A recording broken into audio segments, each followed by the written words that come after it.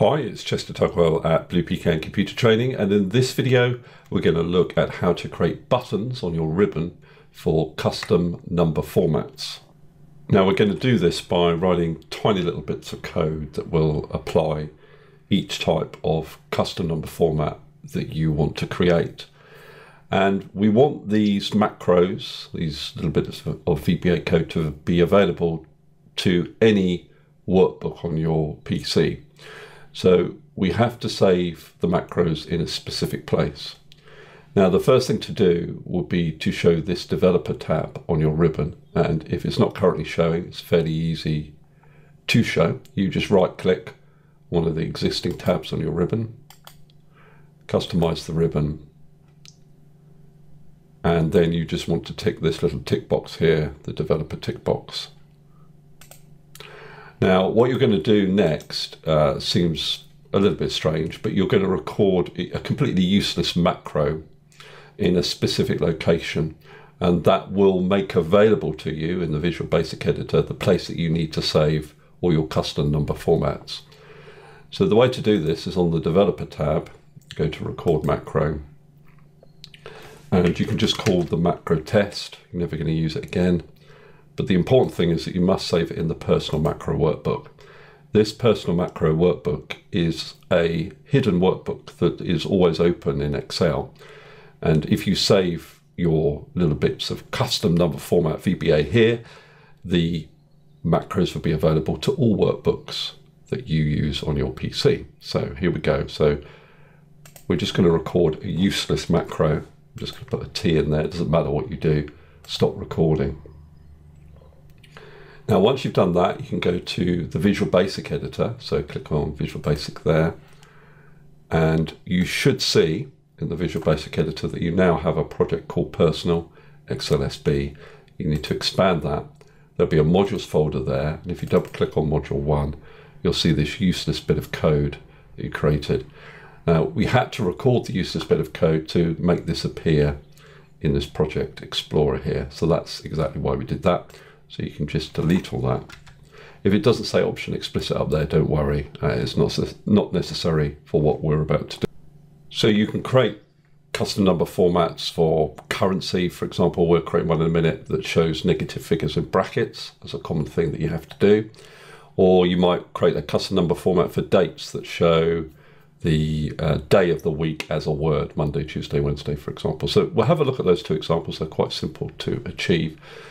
So the first one we're going to create, you just start with the word sub procedure, and then we'll give it a name. Doesn't really matter what you call it. Currency negatives in brackets, no spaces. You just put empty parenthesis at the end. And what you always do is you write selection dot number format equals open quotation mark. Now, what you put in the quotation mark is depends entirely on the number format that you want to apply. Now, I'm just going to minimize this. So I'm back in Excel, and I'll show you how to get the syntax for the number format that you want. Basically, what you do is you press Ctrl+1 on your keyboard, and that will open up the Format Cells dialog box.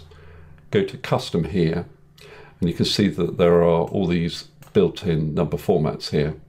Now what you want to do is pick one that's close to what you already want to achieve. So as I said earlier on, I want to create a custom number format that displays negative currency figures within brackets. So I'm going to start with this one here. The positive figure's fine. That's always to the left of the semicolon, and to the right of the semicolon is the format for the negative figure. Now, what I'm going to do is just take out that negative figure there and put it in brackets. Okay, so I only need to change a few things there, and then I'm going to copy that, Control-C, cancel out of that, and go back to the Visual Basic Editor, so Developer, Visual Basic. I paste in that number format, and I close the quotation marks. So Let's see how we then create a button for this particular macro. So I can minimize it again. And I'm going to create a tab on my ribbon for the custom number format. So to do that, just right click on any of these tabs, customize the ribbon. And what we're going to do is create an additional tab. So it doesn't matter really where you click up here, but I'm going to say new tab down here. That creates my new tab there, and I'm going to rename it custom number formats.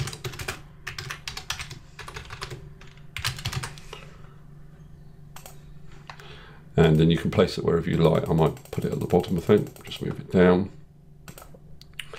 And then what I can do is find the macro in this list on the left here. So I go to macros there we are. There's my macro, and I'm going to add it to this. Can't add it there, I've got to add it to this group. So I might call the group, I don't know, currency formats. Might have more than one that I want to store. And I can also, if I select this, the actual macro itself, I can rename that, which would be useful, but I can also choose a little button for it. That'll do there. And currency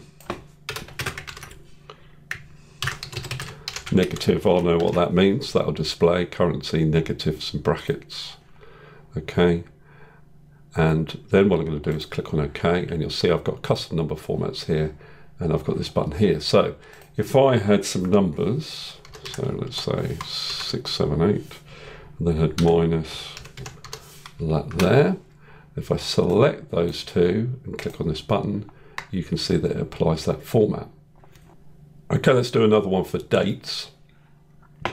We want to do dates where the dates are formatted to show the day of the week as a word. So again, I'm going to go to Developer Visual Basic, sub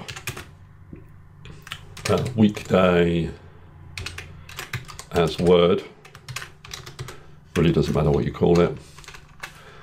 And again, I can, this bit's the same essentially. Now, this one I'm actually going to write myself. No, actually, I'll just show you how it works within Excel, because I think it'll be clearer for you, although it's quite easy to write. So I'm going to put today's date in, Control semicolon. Today is a Friday. And Control 1, custom. And you can see the current format for the date, dd/mm/yyyy. I'll delete that. That gives you then the serial number for the date. Now watch that sample box as I type. So D gives you the day of the month as a number. DD also does. 3 Ds gives you an abbreviated day of the week, and then 4 Ds gives you the full day, full name. So then I'm going to put my Ds in for the day of the month. Then M is January. See how it works. There we are. So that's my syntax. So I copy that, cancel. Then I'm going to go back to the Visual Basic. There's a shortcut key for this, by the way, Alt F11. And I'm just going to paste that in there.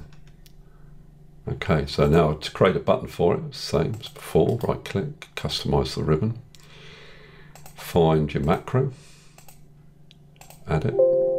Keep making that mistake, you've got to add it to the group, and then you've got to find your little, your perfect little button for it. Let's go for that, I don't know. Right, so click on OK, and then click on OK again. So now, I didn't name it, so that looks a bit ugly. So it's just back, customize the ribbon, rename it, date format, day of week, in words, as word.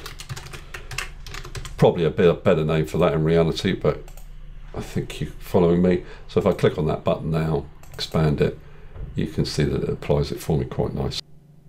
Okay, so last thing is when you close Excel, so for example, if I close this down, I'm not even going to bother saving it. And then you go to close Excel itself. It will ask you this question: do you want to save changes you made to the personal macro workbook? So at this point, you need to click save.